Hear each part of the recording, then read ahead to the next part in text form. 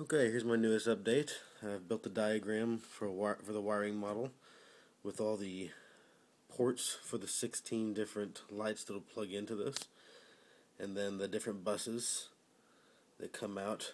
The ground bus here, the power bus here, and then my relay box will come out into a neutral bus. And then I have a AC to DC converter going into the relay box and then transferring power to the Arduino.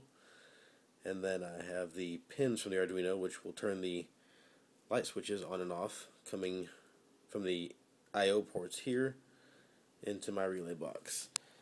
So here's a basic look. There's my relay box, and here I have a couple cables plugged in.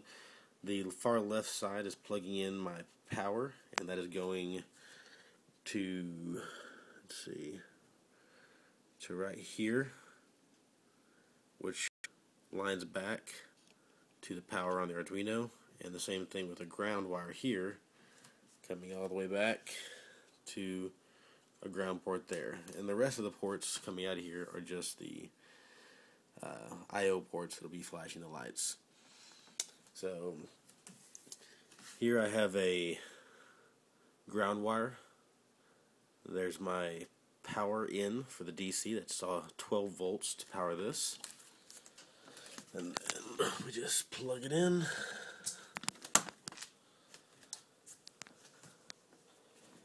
And as the little sample lights here turn on and off,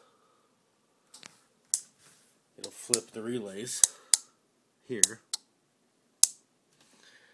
And ultimately, I will have neutral wires coming into there and coming out there, so that when the relay is flipped, then it'll allow the circuit to complete and come through, therefore turn the lights on and off. Currently I'm using the Arduino Uno, which is half size, only supports about 10 ports.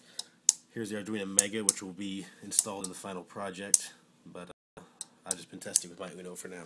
So anyway, that's where I'm at this point.